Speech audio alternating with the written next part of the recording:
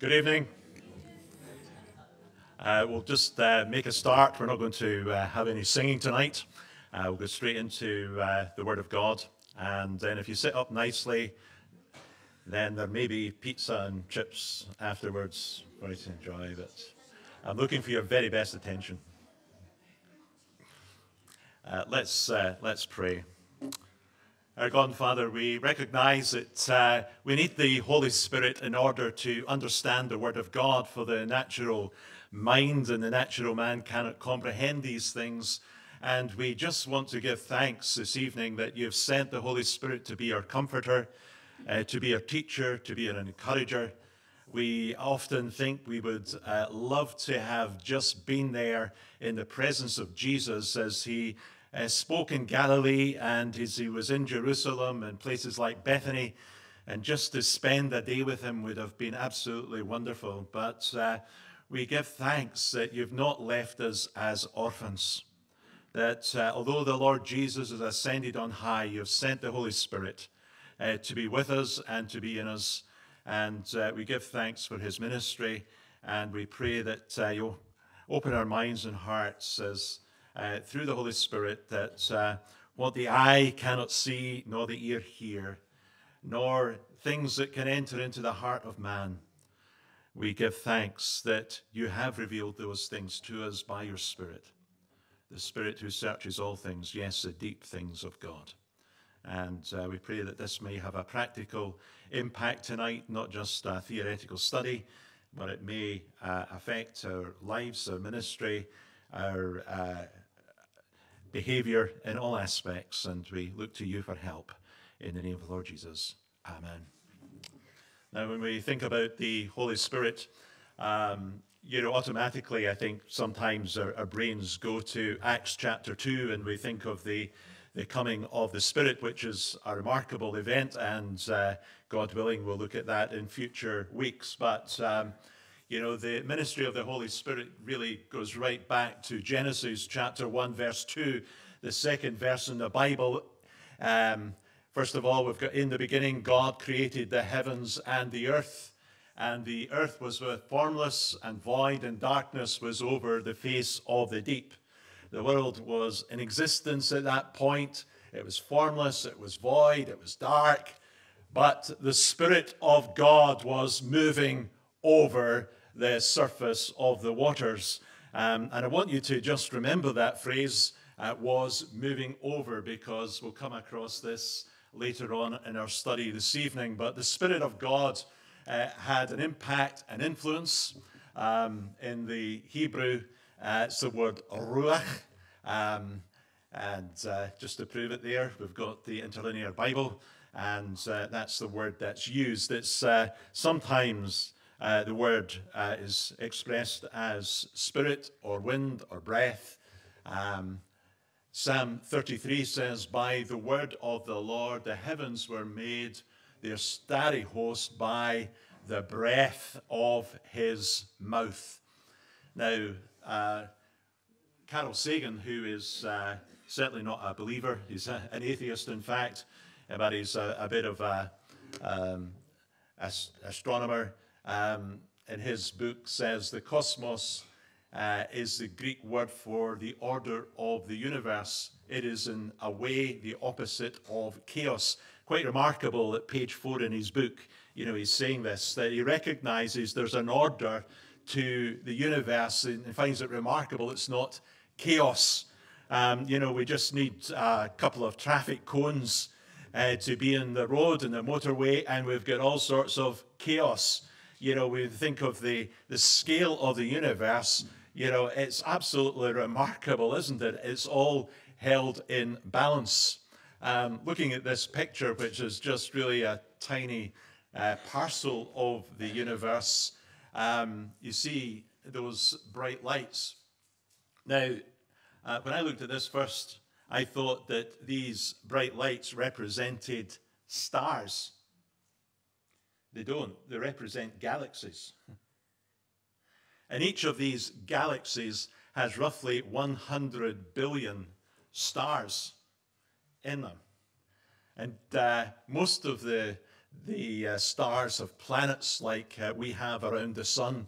And, it's quite remarkable, isn't it? I was speaking at Lennox a few weeks ago on Elohim, which was invited to do, and just remarking that, I'd been sitting on Cullen Beach and lifted up a handful of sand and let the grains of sand fall through my fingers.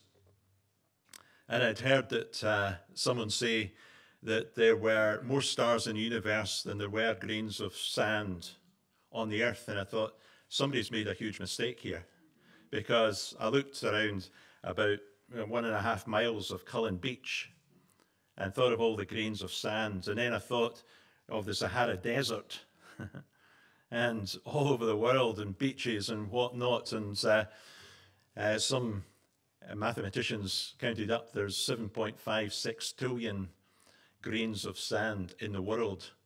But in fact, there are 36 trillion. There's about 20 times greater the number of stars in the universe. And this is all the work of the Holy Spirit. The world was without form and void, and we know it today as a beautiful planet, isn't it? Amazing, even in our age, we can see such a beautiful spectrum.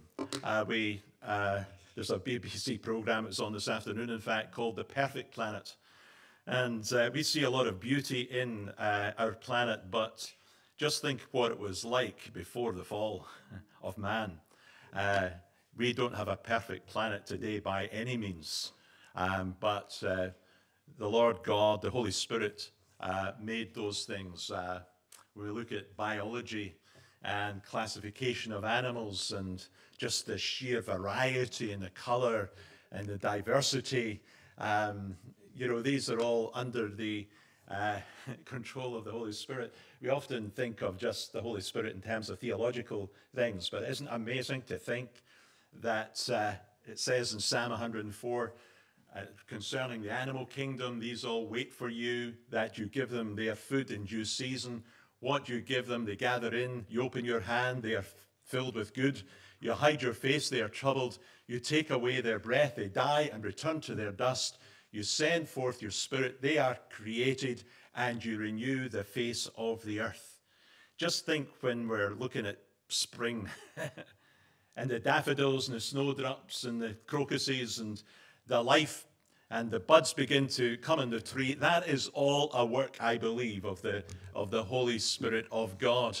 Isaiah chapter 32 talks about a time when the world will be changed. It says it will be this way until the Spirit is poured out upon us from heaven and the desert becomes a field giving so much fruit that it seems as if it has many trees. And the world is going to be changed one day when the King of Kings and the Lord of Lords reigns. So not only was the Holy Spirit active in terms of the galaxies and the stars and the formation of the world and the animal kingdom, but it tells us in Genesis chapter 2, then the Lord God formed man of dust from the ground and breathed into his nostrils the breath of life, and man became a living being, the very breath of God. I want to now read just a bit from Ezekiel chapter 37, the valley of dry bones. I'm sure you're all familiar with your hip bone being joined to your knee bone and all that sort of stuff, but just bear with me as we read through this. I think it's quite an amazing chapter. The hand of the Lord was on me, and he brought me out by the Spirit of the Lord and set me in the middle of a valley. It was full of bones. He led me back and forth among them, and I saw a great many bones on the floor of the valley, bones that were very dry. He asked me, Son of man, can these bones live? And here Ezekiel gives a very sensible answer. He says, I said, Sovereign Lord, you alone know. Then he said to me, prophesy to these bones and say to them, dry bones, hear the word of the Lord. This is what the Sovereign Lord says to the bones. I will make breath enter you, and you will come to life. I will attach tendons to you and make flesh come upon you and cover you with skin. I will put breath in you and you will come to life. Then you will know that I am the Lord.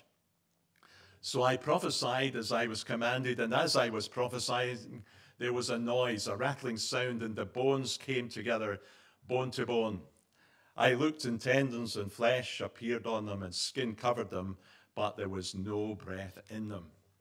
Then he said to me, prophesy to the breath.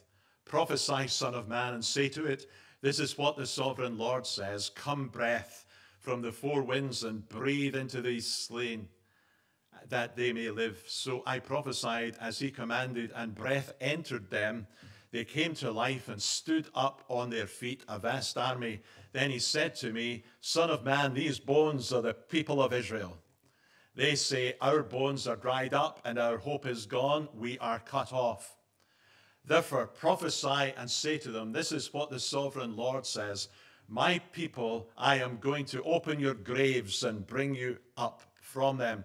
I will bring you back to the land of Israel. Then you, my people, will know that I am the Lord.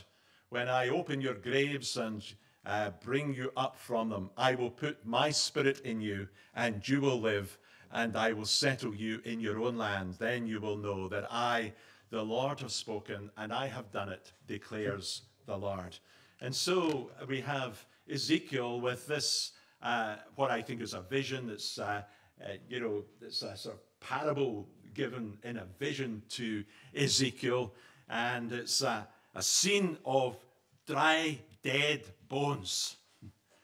But the power of the Word of God and the power of the Spirit of God is such that it will bring to life that the nation of Israel is got no hope, it's dead. But God, through his Spirit and through his Word, is going to bring it to life again. And we have a similar sort of state in the gospel message, don't we? Leonard Ravenhill says, Jesus did not come into the world to make bad men good. He came into the world to make dead men live. Ephesians chapter 2, verse 1, and you he made alive who were dead in trespasses and in sins. Just as Israel was dead, just a valley of dry bones, we are dead in our trespasses and in our sins, but through the quickening word of the Holy Spirit, the breath of God, we are made alive in Christ Jesus.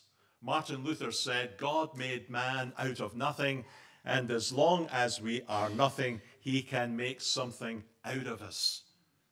And we have to realize that, we can't contribute one iota towards our own salvation. We are dead. We can't lift a little finger. But the breath of God and the Word of God is what is necessary. Sometimes, in order to just realize the value of something, you have to think about how you would live without, a particular person or a particular item, etc. And I just want to quickly go through, some of the things that we can't do without the Holy Spirit. First of all, you can't be saved without the Holy Spirit. John chapter 3 in the conversation with Nicodemus, unless one is born of water and of the Spirit, he cannot enter the kingdom of God. We have to be born of the Spirit. We cannot have assurance of our salvation without the Holy Spirit.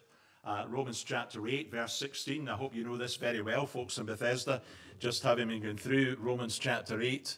I think it was Ken that was doing this one.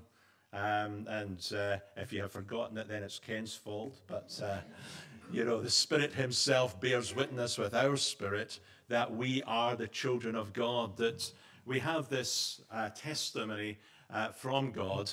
The Spirit himself bears witness. You can't be fruitful without the Holy Spirit. And we'll look at this in a study in future months, God willing. The fruit of the Spirit is love, joy, peace, long-suffering, kindness, goodness, faithfulness, gentleness, and self-control. You can't understand the Bible without the Holy Spirit.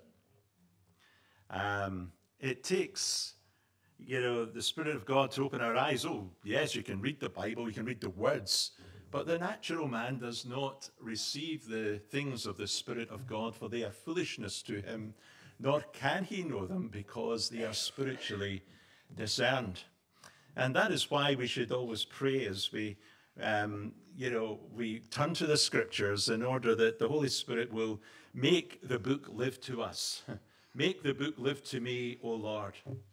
Show me thyself within thy word. Show me yourself, and show me my Savior.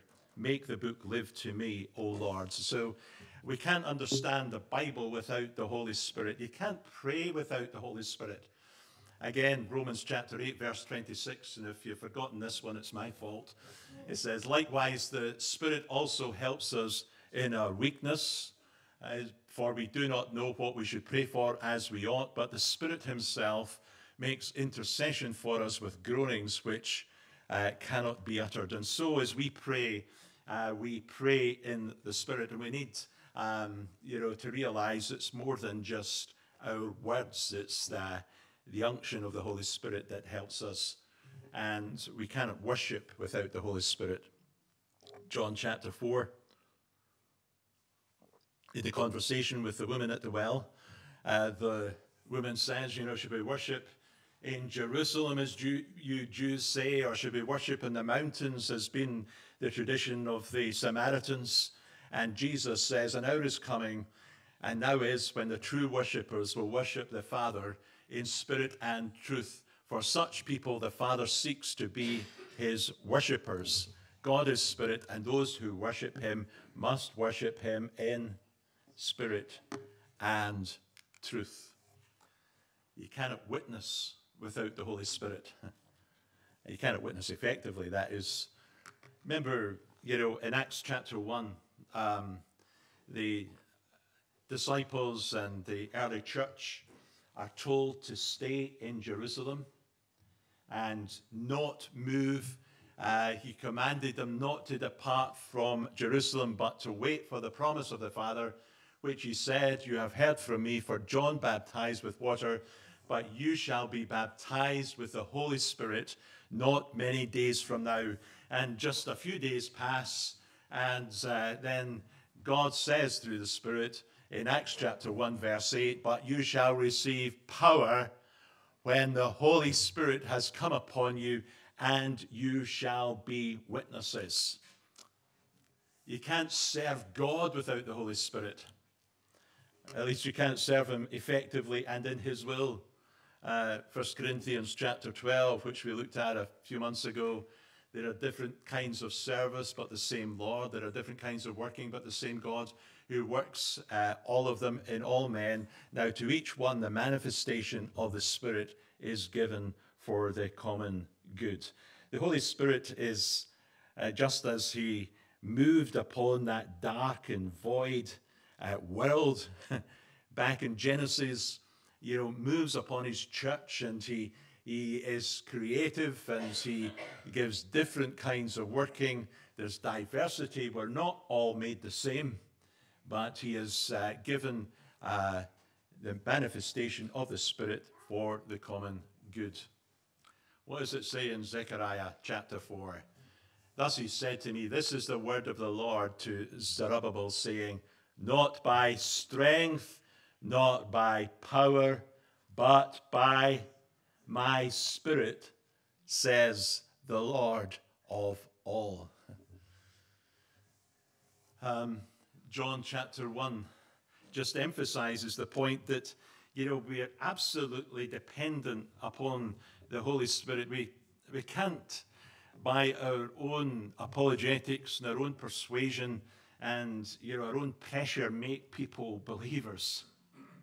It's a work of the Holy Spirit. But as many as received him, to them gave he power to become the sons of God, even to them that believe on his name, which were born not of blood, not of the will of the flesh, not of the will of man, but born of God.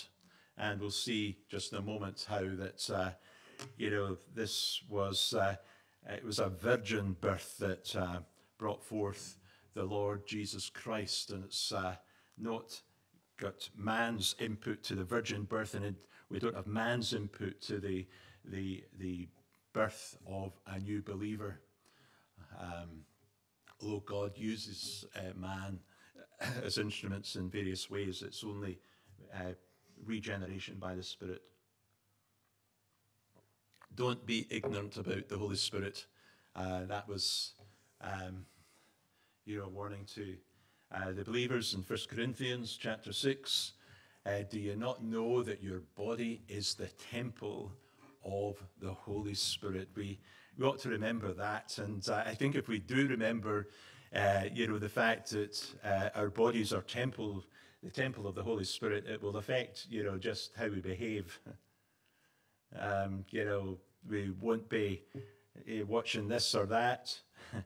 If we're conscious that the Holy Spirit is there in us and with us in the situation, we won't be gossiping and spreading stories, because the Holy Spirit is the witness to every conversation, and it will change our behavior. And there is a danger in being ignorant about the work and the manifestation of the Holy Spirit. Not only do we have the work of the Holy Spirit in terms of a church sense and a theological sense, but, it affects every part of our life. It says in Ephesians chapter 5, do not get drunk on wine, for that is dissipation, but be filled with the Spirit. And he goes on in Ephesians chapter 5 to talk about our marriage relationship. Sorry, ladies, this was the first one that came up. I didn't have time for get into all the different verses that follow here, but just as wives should be subject to their own husbands as to the Lord, the husband should love their wives even as Christ loves the church and gave himself for it, and children should obey your parents in Ephesians chapter 6, and it tells us how to behave in the workplace. That the Spirit-filled person is not a saint at home and a devil abroad. The Spirit-filled person should have a consistent life. I remember the funeral of a friend down in Ayrshire, and his son said to the people gathered there, my father was exactly the same man in the house as he was in the platform. There was a consistency. And that is what it means to be filled with the Spirit. It's not... if we're filled with the Spirit of God, it should affect every single part of our day and our attention. Now, I said earlier that we should bear in mind that phrase, and the Spirit of God was moving over the surface of the waters. We have in Deuteronomy chapter 32 the same Hebrew word. I'm not a Hebrew scholar and whatnot, but you can look up so easily on the internet and get the same words, etc. these days. He shielded him and cared for him. He guarded him as the apple of his eye. This is talking about Israel, like an eagle that stirs up its nest and hovers over its young, that spreads its wings to catch them and carries them aloft. So just as, an eagle, pays attention to its nest, it hovers over them. So the Spirit of God was hovering over, he was moving over the surface of the earth and made something that was dark and void and without form into something beautiful. So it is that God is pictured here as an eagle hovering over its young. And we have a similar expression. Obviously, the Bible, the Old Testament, is mainly written in Hebrew, and the New Testament is largely written in Greek, so you don't have exactly the same words, but there's a sort of Greek equivalent. In Luke chapter 1, verse 35, the angel answered and said to Mary, the Holy Spirit will come on you, and the power of the Most High will overshadow, he will hover over you. So the Holy One to be born will be called the Son of God. So just as it's, as I said earlier, there's no input for man to our salvation, as Lewis was emphasizing this morning. It's not on what man can do,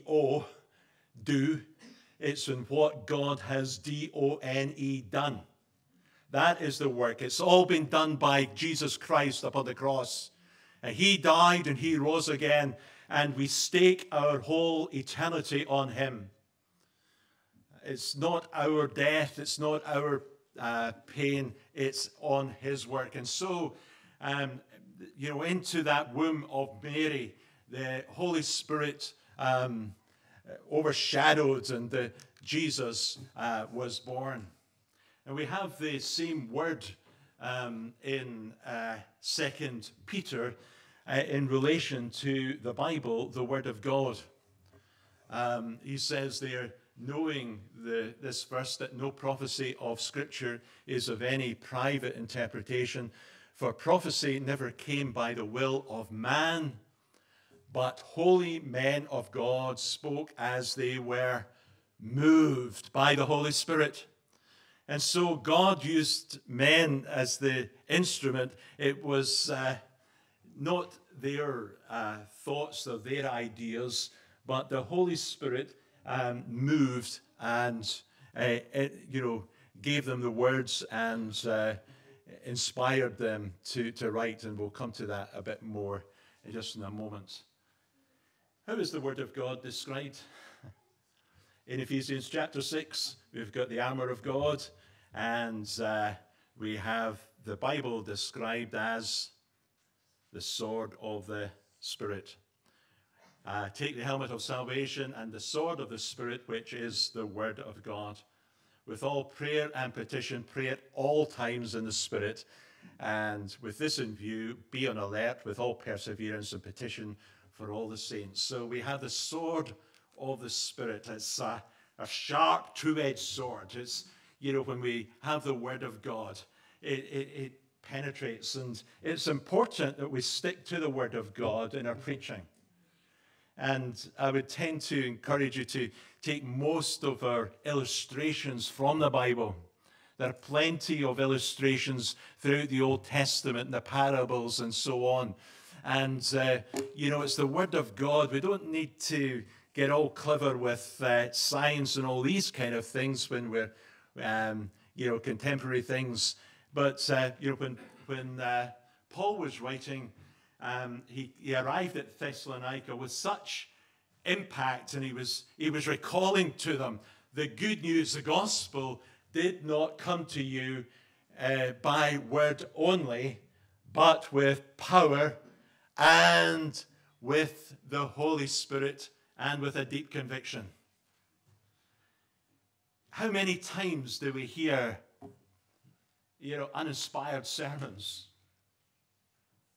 It's very, very possible to preach an old dry bones type of Word of God, but you can tell when the Holy Spirit is anointing the Word of God, we're so dependent upon Him that is where the power is. When the Holy Spirit, and we, as I said earlier, when we turn to the Word of God, we ought to pray into it and not just turn up, for example, to a meeting like this, to preach or to hear the Word of God. But we ought to pray that the Holy Spirit will help us. And when the gospel, the Word of God is read, it can be read in many a pulpit, many a church without any impact. And people leave and just go out, and it's just been a nice wee word. But if we want power, we need the manifestation and the work of the Holy Spirit. The Scriptures are adequate. All Scripture is God-breathed. It's the same expression. And is useful for teaching, rebuking, correcting, and training in righteousness, so that the servant of God may be thoroughly equipped for every good work. We're into the Greek now rather than the Hebrew. but God breathed. Theo for God. Pneumatics for breathe. You get words like pneumonia and things like that. Pneumo for your lungs and your breath, etc. It's God breathed into the scriptures, just as he breathed into man and made him a living soul. God has breathed into the scriptures. When Peter was preaching, he says, and we are witnesses of these things, and so also is the Holy Spirit, whom God has given to them that obey him. The Lord Jesus rose from the dead, and he was declared the Son of God with power by the resurrection from the dead, according to the Spirit of holiness, Jesus Christ our Lord. He's opened up our eyes to the fact that he is raised from the dead. Hallelujah. Surprising, just the disbelief these days in the resurrection of Jesus Christ. I'm listening to a man up in Mulgai go through there's no point in Christianity if Jesus Christ has not been raised from the dead. And it seems, to the natural man so crazy. Richard Dawkins, as we heard in the film last week, was saying it's so petty, it's so insignificant, so unimportant. Christopher Hitchens in the film was saying, that he didn't need his 5 minutes to talk about the resurrection. He could just dismiss it right away. But, we as believers have been inspired by the Holy Spirit to know that, the Son of God is raised. He is the Son of God by power, by the resurrection from the dead. This word, dynami, again, I've put up the sort of interlinear there, just in case you don't believe me. But, we've got this, you get dynamic and so on.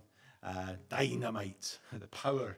And, it is very possible to just have a form of godliness, but deny the power thereof. From such turn away. Percival Lowell was an American astronomer, and they didn't have the same telescopes as we have today in order to look at the planets in the universe. And back in 1905, he couldn't see Pluto. I don't mean the Disney character there, but there's what used to be called a planet. It's no longer designated a planet, but there's Pluto. And, he couldn't see it, and nobody in the world up to that point had known that there was such a planet or whatever as Pluto. But he could tell that, by looking at Uranus and Neptune, that they were affected by a gravitational force in some way. And he suggested that the only explanation for their orbits and their reactions to the gravitational force was that there must be, another planet out there. And then back in 1930, another astronomer, Clyde Tombaugh from Lowell Observatory, had another look at this, and based on the predictions of Lowell and the other astronomers, and with a big telescope, he established there was Pluto. It hadn't been visible, but it was there all the time. And, that's maybe a very pure illustration of, the Holy Spirit is invisible in our lives, and sometimes we're not conscious of his work in us and work through us and whatnot, but the Holy Spirit is shaping you. There's a gravitational pull, as it were, on your life that is influencing what you do, even although it might not be visible to you in that sense. And now, just a short word. I've ordered the pizzas for 7:20, so we're not going to be too much longer. If somebody could maybe collect them, by the way, you do that, Ken. Just want to talk about the personality of the Holy Spirit. In order to have a personality, what makes us different from robots, for example, is that we have a will, we have emotions, we have an intellect, our thinking, our reasoning, our emotions. We feel sad, glad, mad, etc. And, the Holy Spirit has a personality. He helps us. He has a mind, the mind of the Spirit. The Holy Spirit prays for us. He intercedes for us. He's active. Romans chapter 15, I beseech you, brethren, for the Lord Jesus Christ's sake and for the love of the Spirit, that you strive together with me in your prayers to God for me. So the Holy Spirit is someone who loves. He's got a mind. He's got a direction. It's also, he also has a capacity to be grieved. Grieve not the Holy Spirit of God, whereby you're sealed unto the day of redemption. We have that same expression back in Isaiah chapter 63, talking about the nation of Israel and their misbehavior. At times, he says, in all their distress, he too was distressed, and the angel of his presence saved them. In his love and mercy, he redeemed them. He lifted them up and carried them all the days of old, yet they rebelled and grieved the Holy Spirit. How sad it is to grieve the Holy Spirit. Nehemiah, talks about you gave your good spirit to instruct them. So he's got a personality. He's a comforter. John chapter 15, when the Comforter is come, whom I will send unto you from the Father, even the Spirit of truth which proceedeth from the Father, he shall testify of me. So he's active. He has the capacity to forbid. When Paul was one to go to a certain area, they were forbidden by the Holy Ghost, and the Spirit suffered them not. So the Holy Spirit speaks, Revelation chapter 2, he that had an ear to hear, let him hear what the Spirit says to the churches. Both in the Old Testament and the New Testament, there's a joined upness. Acts chapter 28, Paul says, this is just the last chapter, the Holy Spirit spoke the truth to your early fathers through the early preacher Isaiah. He said, go to these people and say, you will hear and never understand, you will look and never see. So he's quoting from Isaiah. It's the Holy Spirit that spoke the truth to your early fathers. And there from Isaiah chapter 6, that well-known chapter, you have that verse. So it's the Holy Spirit that is speaking there in Isaiah chapter 6. 2 Samuel, again, the Holy Spirit speaks and communicates. These are the last words of David. The Spirit of the Lord spoke by me. His word was on my tongue. The God of Israel has spoken. The Rock of Israel said to me. The Spirit of the Lord speaks. And you've got various examples. Ezekiel, the Spirit of God came upon me, and he said, tell them, this is what the Lord says. This is what you thought, O people of Israel, for I know the things that have come into your mind. David is attributed in Mark chapter 12 by Jesus. For David himself, led by the Holy Spirit, said, the Lord said to my Lord, etc. Now, I just want to spend a few minutes talking about the deity of the Holy Spirit. Like the Jehovah's Witnesses say, the Holy Spirit is an invisible active force of Almighty God, which moves his servants to do his will. As for the Holy Spirit, the so-called third person of the Trinity, we've already seen that it is not a person. but God's active force. So, as I said earlier, he is a person because he's got personality, and he can be grieved and love, etc. Mormonism says Jesus Christ, a little babe like all the rest of us, grew to be a man, was filled with a divine substance or fluid called the Holy Spirit. Again, error.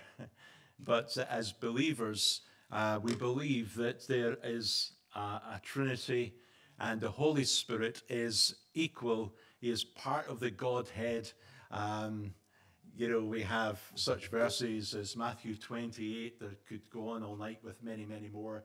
Go and make disciples of all nations, baptizing them in the name of the Father and the Son and the Holy Spirit, teaching them to obey everything I have commanded you. We could, as I say, hundreds of examples. Here's one specific one.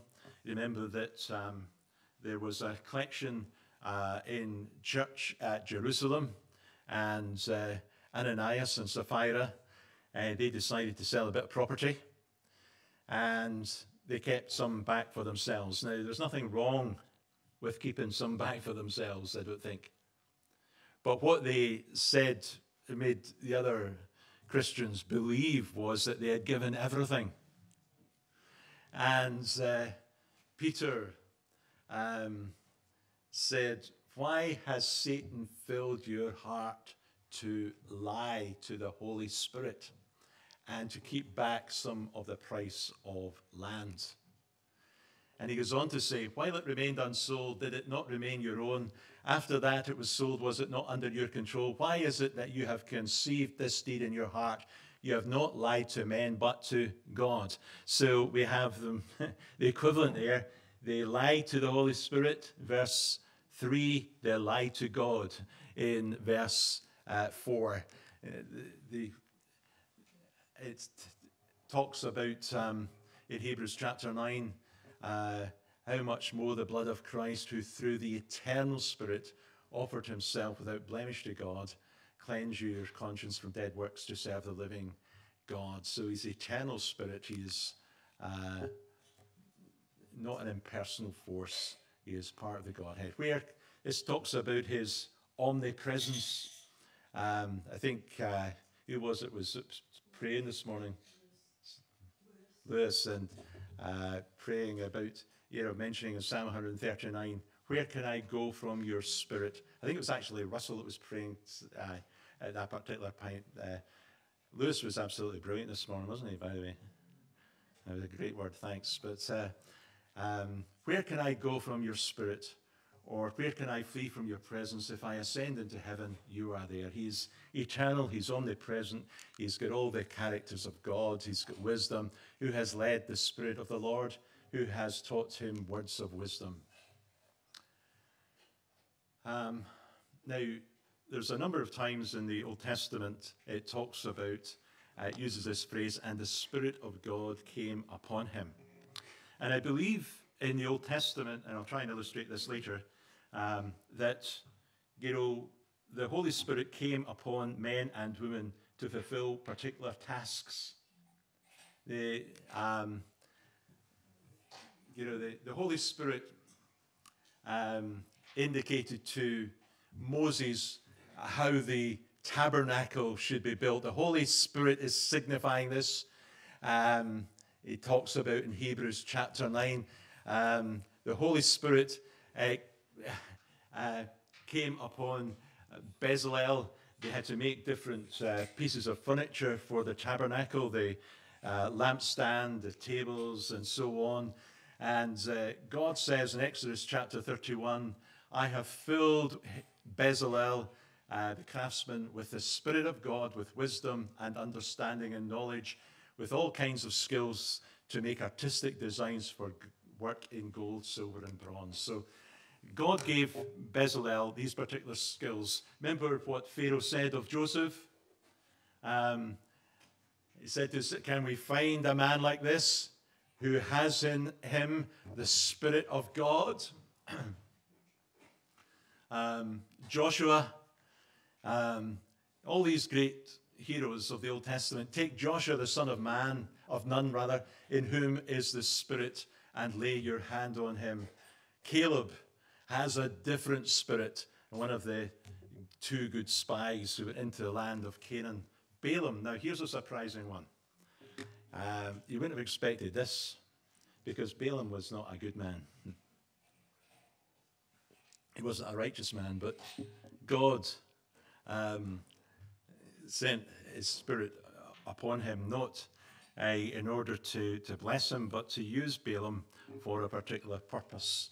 And we'll get, fortunately, I don't have time to get into all that tonight. So Samson talks time and time again. Verse 6 of Judges 14, the Spirit of the Lord came upon Samson with power, and he tore the young lion apart. Verse 19, the Spirit of the Lord came upon him with power. Verse 14 of the next chapter, the Spirit of the Lord came upon Samson with power. But you remember there was a time when the Spirit left Samson, when he agreed to get his hair cut by Delilah, and he thought, I'll just stir myself up like other times, but he did not know that the Lord had left him. So in the Old Testament, the Spirit of God comes upon people and leaves them. He equips them for various tasks. Spirit of God came upon David. Spirit of the Lord left Saul. Psalm 51, David's prayer of repentance in terms of Bathsheba. Make a clean heart in me, O God. Give me a new spirit that will not be moved. Do not throw me away from you where you are, and do not take the Holy Spirit from me. Let the joy of your saving power return to me, and give me a willing spirit to obey you. Since we're going to run out of time here, I'll just skip over this one about Moses and the influence in 70 men, etc. But just to give a sort of local illustration, you're all familiar with this man, Henry Bell. I recommend, by the way, that you go and see his grave within the next 2 or 3 days at Rue Churchyard, because it's absolutely a carpet of crocuses. If you want a really nice scene, then go there. But Henry Bell sits there looking at that all day, and we have the Henry Bell monument down the front. But Henry Bell was the first to put a steam engine into a boat called the Comet. Up until that time, and for centuries, sailors had always been relying on an external force, the wind. And if it was a poor wind, they couldn't sail very far, but it was external. But, when Henry Bell, a good Helensburgh man, put an engine into the Comet, it completely revolutionized shipping, because there was a power within. And I think we can look at this in a future study, but I think that's an illustration of, the Old Testament. The Holy Spirit came and he left people, he fitted them for various purposes, etc. But in the New Testament, the Holy Spirit comes not as an external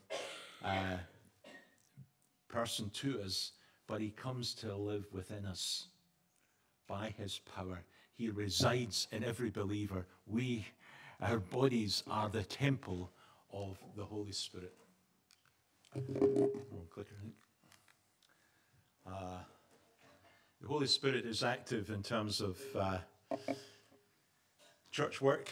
The Holy Spirit said in Acts chapter 13, set apart Barnabas and Saul for the work to which I have called them. The Holy Spirit makes people elders. Keep watch over yourselves and all the flock of which the Holy Spirit has made you overseers. This is not, the work of an elder is not like applying for a job. You think, I would like to be a bank manager, or I'd like to be an engineer, I'll apply for the job. It's the Holy Spirit who makes people elders. An old guy used to say, there are two types of people. There's the appointed and the disappointed. And, it's the Holy Spirit who makes people elders, be shepherds of the church of God, he bought with his own blood. And this is just 2 or 3 more slides to go, but this is very important. He is the Holy Spirit. I want to just let that sink in. He is the Holy Spirit. And holiness is the most important aspect. When we go through there, you want a clean cup, won't you? Because if it's dirty, regardless of what you put into the cup, you'll probably reject it, won't you? It's the most important that we are clean vessels. Ezekiel chapter 8, the Spirit said to me, Son of man, do you see what the people of Israel are doing? Do you see the hated sins that they are doing here to drive me far from my holy place? But you will see even worse sins. Isaiah chapter 30. It is bad for the children who will not obey, says the Lord. They act on a plan that is not mine and make an agreement that is not of my spirit, and so add sin to sin. That, we cannot just be careless in terms of the work of the Holy Spirit. Sometimes people seem to see the Holy Spirit as a soft option, but he's holy and he must be obeyed. Isaiah chapter 63, yet they grieved the Holy Spirit. They turned and became their enemy, and he himself fought against them. Then his people recalled the days of old, the days of Moses and of his people. Where is he who brought them through the sea with the shepherd of his flock? Where is he who set his Holy Spirit among them? Zechariah chapter 7, they made their hearts like stones so that they could not hear the law and the words which the Lord of all had sent by his Spirit through the men who had spoken for him in the past. So the Lord of all became very angry. I've got a responsibility as to what I say here in the platform, and I feel, I'm answerable to God and God alone. And, equally, you as the audience tonight, I've got a responsibility. If you hear the word of God, we've all got to obey it. It's not, a case of us being above the scriptures and decide, I like this bit and I like that bit. But if it's the Holy Spirit who sent us his word, then we should obey. I think we'll finish at that. I was going to go on to talk about the Holy Spirit and Jesus, but the pizzas have arrived, and I'm tired listening to myself, and I'm sure you must be too, but we'll just pray. Our God and Father, we give thanks for the work of the Holy Spirit in terms of opening the scriptures to us. And we pray that if anything has not been of him tonight, that it will be taken away and forgotten about. And we long to see the Holy Spirit do a mighty reviving work here in Helensburgh.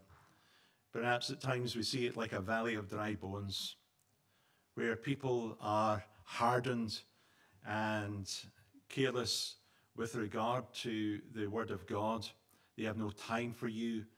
They rule you out of their lives.